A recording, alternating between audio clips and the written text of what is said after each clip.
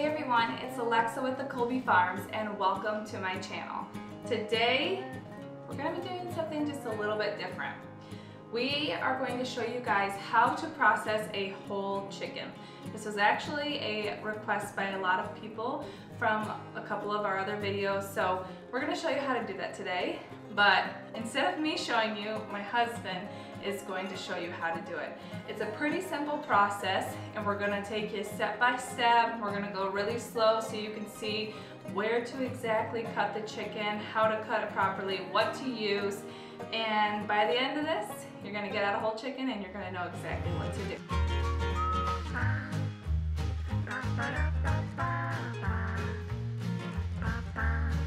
First, we're going to go over a couple things that are really important when it comes to processing any animal, whether you're processing it for butchering it or the animal is already passed and it's in your freezer, or you got it from the store and you got to cut it up. So we're going to go over some very important things first, okay? First and foremost is, to me, is the most important, is knife safety, okay? We're going to be using very sharp knives today. And if you are not careful, if you're trying to be cool, and I say that lightheartedly, but really people just think it's cool, you know? It's cool butchering. And once you get good with it, once you learn, you're like, you can do so much with it, you know? We want to focus on being really safe here, because just one little accident and you can lose a finger, you could lose your hand, you could really cut yourself open and make yourself bleed.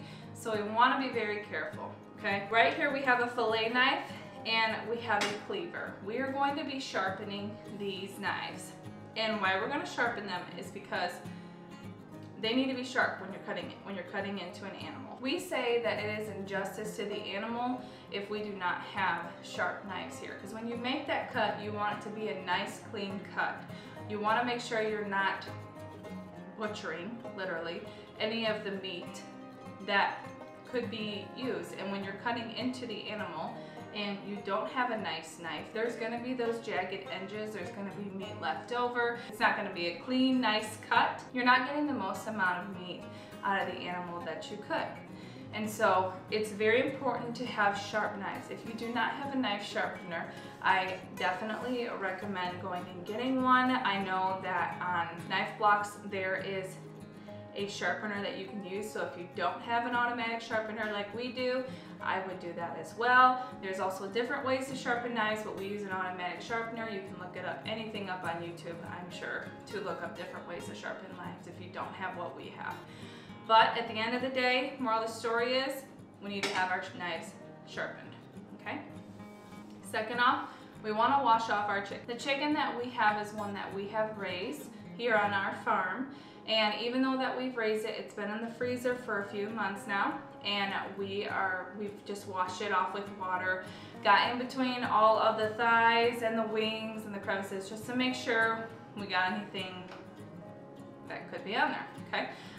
It's been sitting in its own little juice for a little while, so we want to make sure we wash that all off, and it makes less of a mess. Along with washing your chicken, you also want to make sure that you are washing your hands and taking sanitary precautions with that as well, because you're about to be feeding this animal to your family, okay?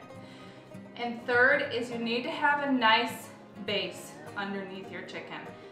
We don't set it on the countertop and we just chop it up. You need to have a nice thick cutting board. I always recommend wood. I don't like the plastic ones, the toe ones. I don't prefer those, but if that's all you have, that's fine. Just make sure it's sturdy on your countertop, because you're going to be cutting through some bones and whatnot. And if it's not sturdy, if it slips, that's when accidents happen. That's when you destroy your countertop, etc., etc. Okay? We have a butcher block. We got it off of Facebook Marketplace, so if you're looking for one of those, I recommend that. So I have no link to the butcher block. It's about 40 years old, which is awesome, but that is what we have. It weighs about 200 pounds, and that's sturdy enough for us. So make sure you have those things before you go and process your animal, but we're about to get into it. So I hope you're excited to learn along with us. It's a pretty simple process, like I said. Make sure you're taking the safe steps and the sanitary steps for this as well, okay? All right, let's get into it.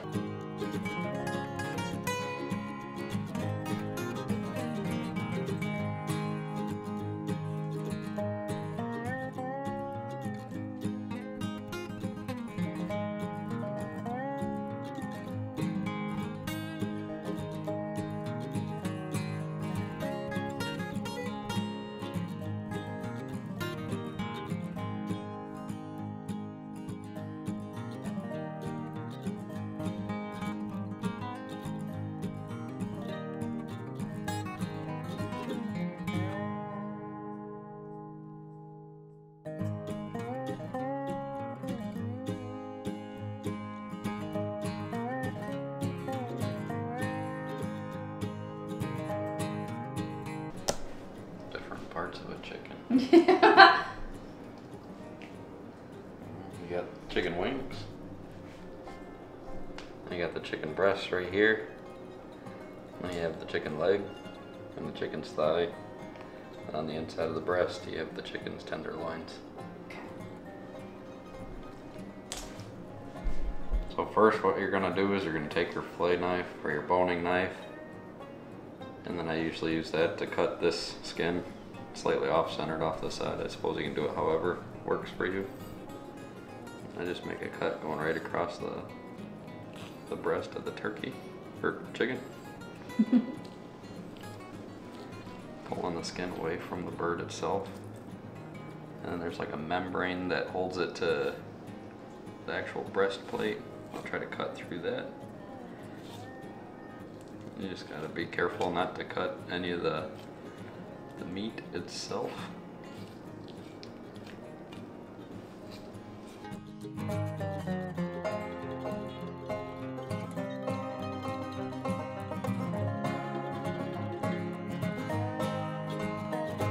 Just keep pulling the skin on the breast back. So I almost got myself there.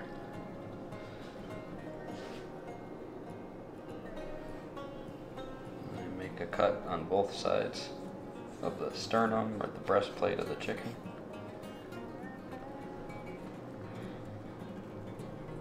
The wishbone is in the collar.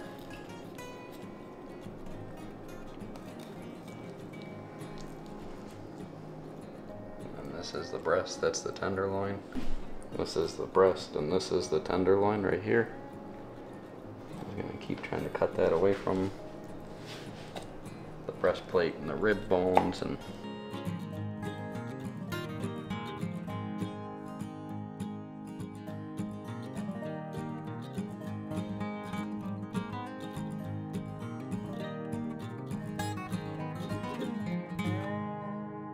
sometimes I find it easier to make a cut on the side where you can see the breast right here.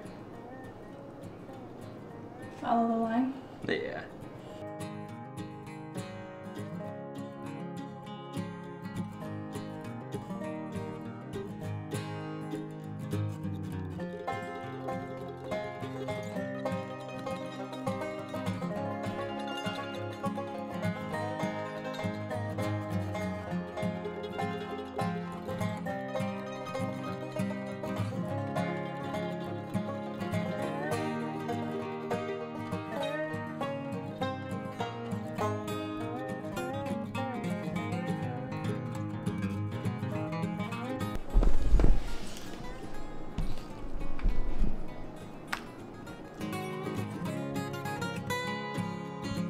Breast here and the tenderloin right here.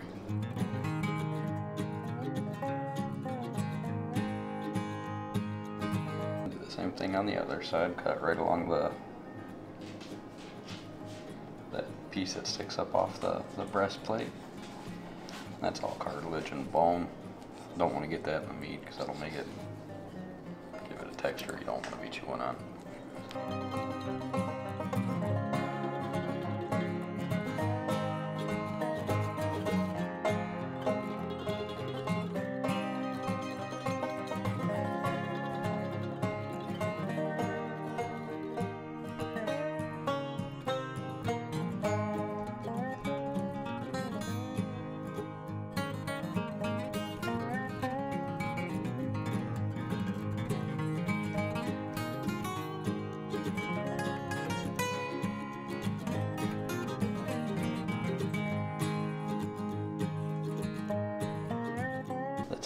that seam that, like when you pull the chicken away, you'll see the muscle. Yeah. And how it looks different than the rest of the chicken. I just kind of make that cut.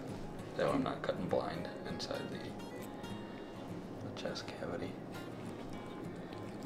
And at this point, I'll start separating them.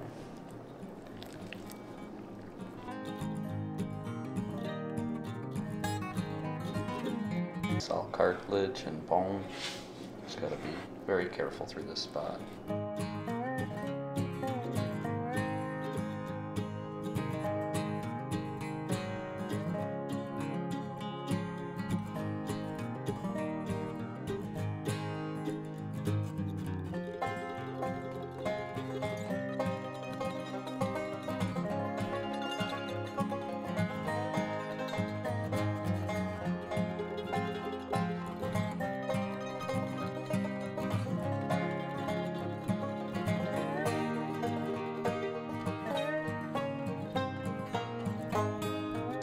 Breast. Here's the tenderloin.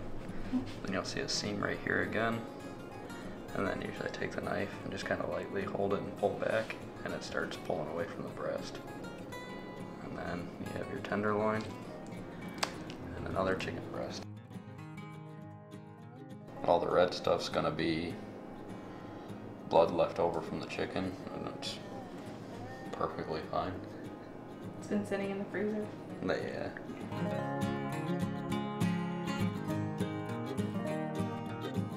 This is the extra skin. Do you use that for anything? I've always just thrown it away. Or give it to The dogs. the doggos.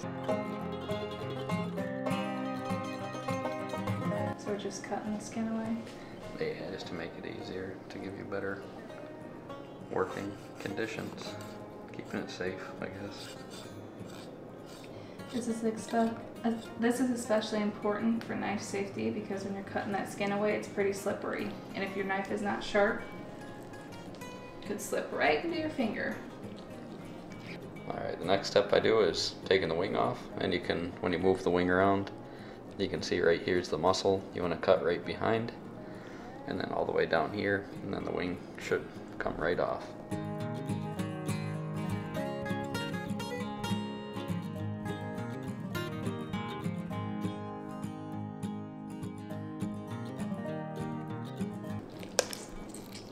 And once you get it separated or dislocated, just finish the cut going right through, and there's one wing.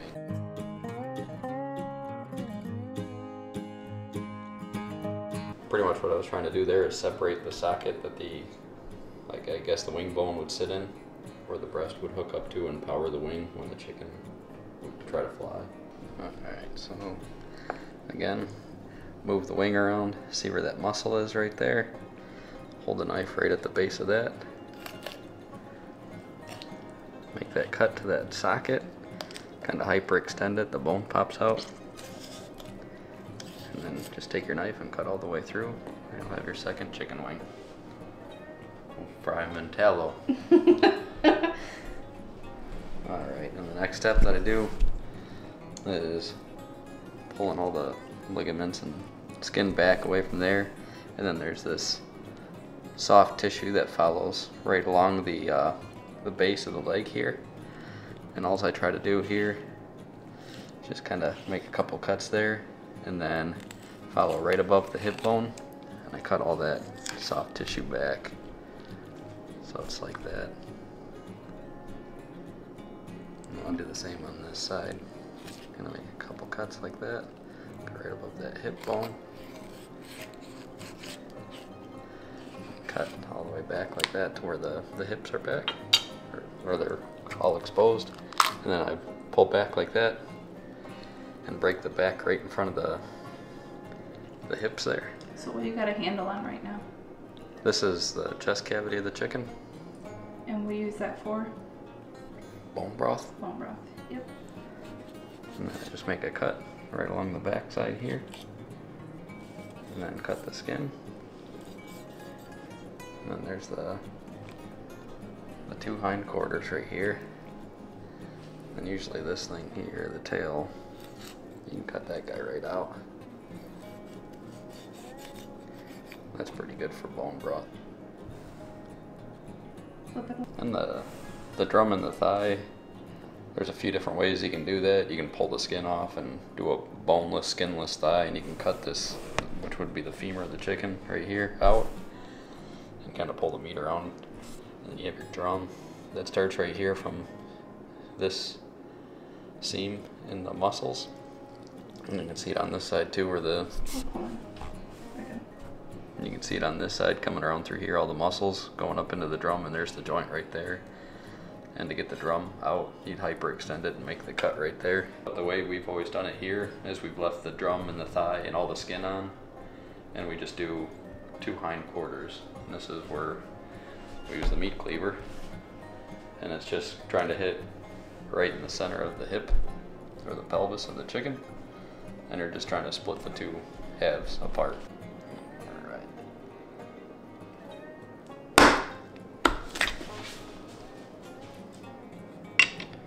And then if it doesn't cut all the way through, then just take the knife and finish the cut right there. You got 1 hindquarter right there. You got 2 hindquarters.